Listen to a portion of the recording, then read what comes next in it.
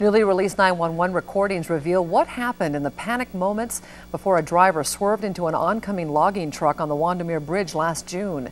Friends think that Daniel James Marinovich was suffering from diabetic shock when he refused to pull over for state troopers and sheriff's deputies as he sped his way south on U.S. Highway 395. KXLY4's Jeff Humphrey explains why prosecutors believe officers were trying to protect the public when they flattened one of his tires. And after you listen to these 911 recordings, it's easy to see why prosecutors feel that the troopers' use of force was justified. Both civilians and sheriff's deputies felt it was only a matter of time before Marinovich would crash head-on into an unsuspecting driver. State Patrol Emergency Line. Yes, I'm reporting a drunk or an impaired driver on Highway 395. 911, what are you reporting? There is a red Ford sedan. The driver is falling asleep, and he's gone into oncoming northbound traffic 4 times. I have used my hand to slow people down to stop them from hitting him. Drivers first spotted Daniel Marinovich north of Deer Park as state troopers and sheriff's deputies raced to intercept the red Taurus. More calls came in. 911, what are you reporting?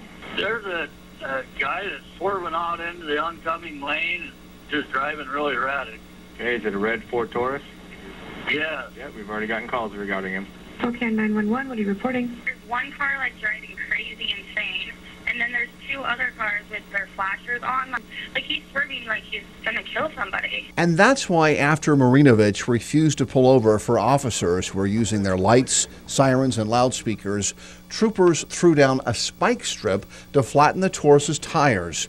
About a mile later, Marinovich crashed into an oncoming logging truck where 395 narrowed to just 2 lanes on the Windermere Bridge.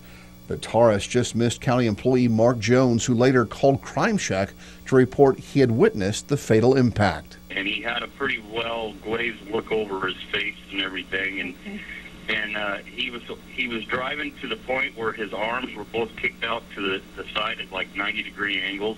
Okay. And you know, just like he was really trying to steer the car. And it's likely both a flattened tire as well as Marinovich's diabetes triggered this fatal crash. But today, prosecutors said the State Patrol's actions were appropriate as they tried to protect other drivers on the roadway. Reporting at the Public Safety Building, Jeff Humphrey, KXLY4.